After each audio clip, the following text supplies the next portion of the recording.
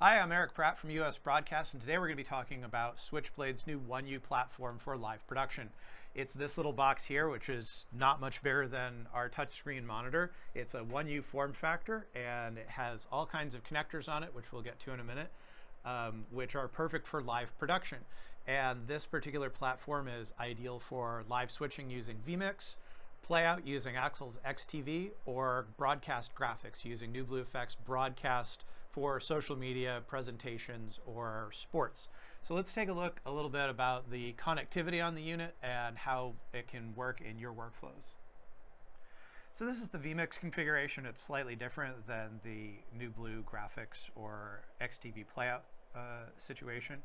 They all have the SDI connectivity, but the SDI for the in the XTV and Newblue is up here where the GPU is. In this case, we've got an auxiliary Quadro, which is powering vMix, and the SDI is on the bottom here. And we can actually mix and match these because there's the this is SDI input, and we can also have SDI output, and we can use the onboard GPU. So the motherboard can access the GPU that's on the CPU in this case, and we can use this as a vMix/Newblue or vMix/XTV or even XTV/Newblue. But in this case, this is a dedicated vMix system with its own Quadro. So the SDI inputs are along the bottom here. We have 4 display ports. Those can be program, preview, multi-view, UI. We have normal computer connections, gigabit Ethernet, USB, Wi-Fi, stereo mini input and output, and those are basically the connections on the unit. That's all it fits on the back of something this small. So as promised, we're going to go over a couple of the different software applications we talked about, vMix, Newblue, Titler Live, and Axel's XTV. Between them we have switching, we have graphics, and we have playout, and on this small form factor 1U, we've kind of merged them all into one performing unit. Not that necessarily you want to run all 3 of these at the same time, but from our tests, you can run all 3 of them at the same time, which is what we're doing here. So let me take give you a quick overview. vMix, we're using it to bring in an SDI camera and a few NDI sources, and let me explain what those NDI sources are. One is the camera that you're seeing here.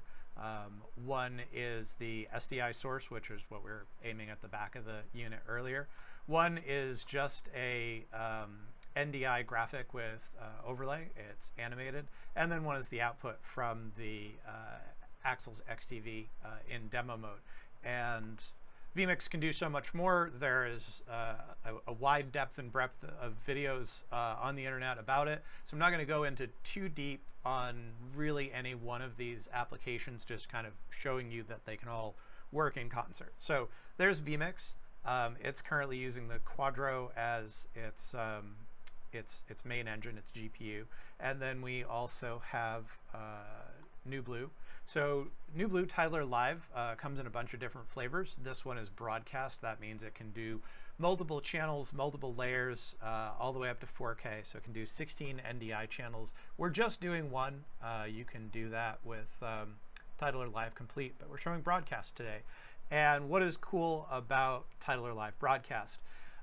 We have a couple of examples of turning data into graphics here, and we can, for example, bring on an animated lower third, and this is being driven by a CSV that's been imported, and we can step through the different CSVs and it will do animated transitions between them using the graphics and data in the CSVs to drive them. And then we can step down to, let's see, I can make this not take that away. So if I need to have that in the upper right, and then instead of, let me turn this one on. So now I have 3 layers going. So I have a lower third, a bug, and a bug. And the next one that I want to show you is this guy, which I think should clear off, yep, those things. I didn't tell them to clear off the 2 bugs, but I'm going to take them out for now. these are driven off of this next one. This is an Excel spreadsheet, and how that is driven depends on, so each one of these is a line in the spreadsheet, and we can say, I want to fire off one of these, and as the speaker is talking, you can bring out the points at the pace at which they're talking. So that's a nice feature. And then we can also do sports graphics. So this is driven off of the manual scoreboard tool, but Tyler Live has a whole bunch of things called inputs, and all these inputs are methods of getting data into Tyler Live in order to drive different pieces of content. So we can have XML or Sportscast or Stat Crew or RSS or JSON or what have you. Each different version of the base products of Tyler Live are Present, Social, and Sport, and they each have different components. For example, Sport doesn't have spreadsheets, Present doesn't have Stat Crew.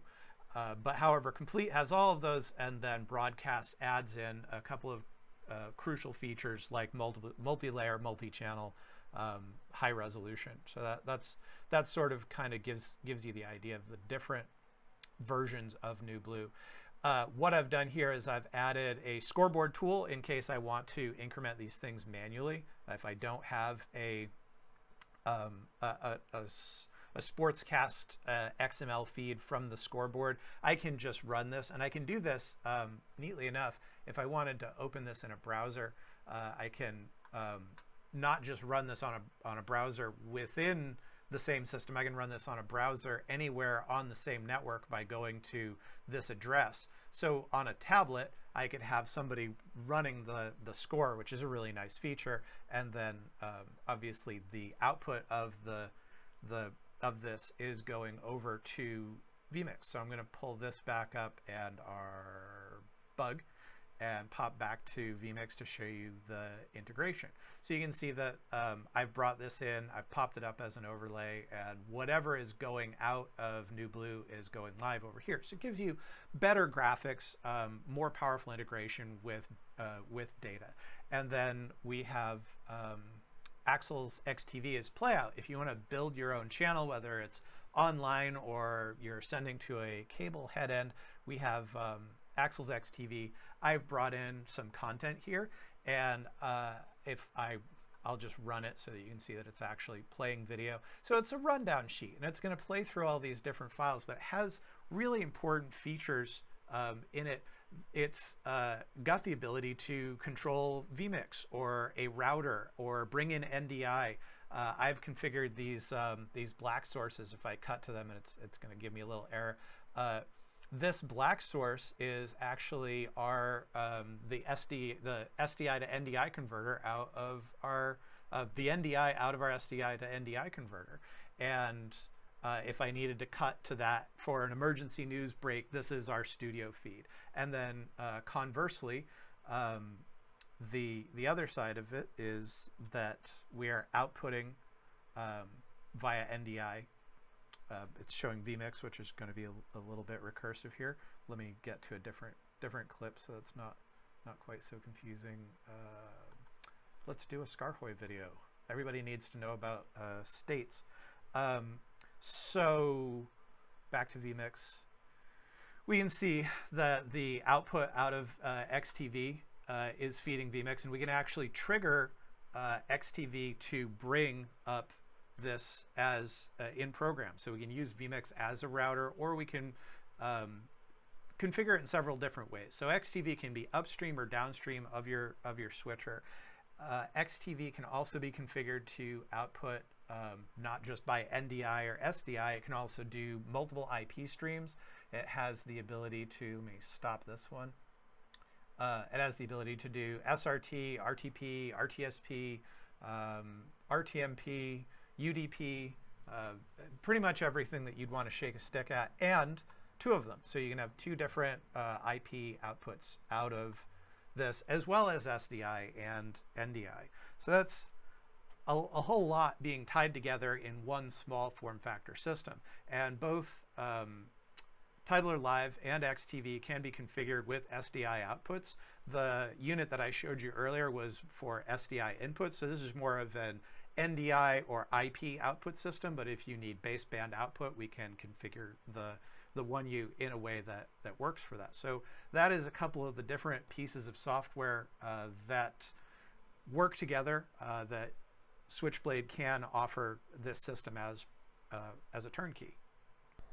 So that's Switchblade's new 1U. It's capable of running vMix or Axel's XTV Playout or Newblue's Titler Live broadcast all at the same time, all with varying IOs depending on your needs to configure it the way that you want, all in a form factor which makes it perfect for flight cases or dense rack configuration, so you can fit a lot of these in a small amount of space, but yet still keep it neat and clean and organized. And if you have any questions about any of this, feel free to reach out to us at usbroadcast.co. Once again, I'm Eric Pratt at US Broadcast. You feel free to follow us on social media, like our videos on YouTube or anywhere else that you see us. Once again, thanks for watching.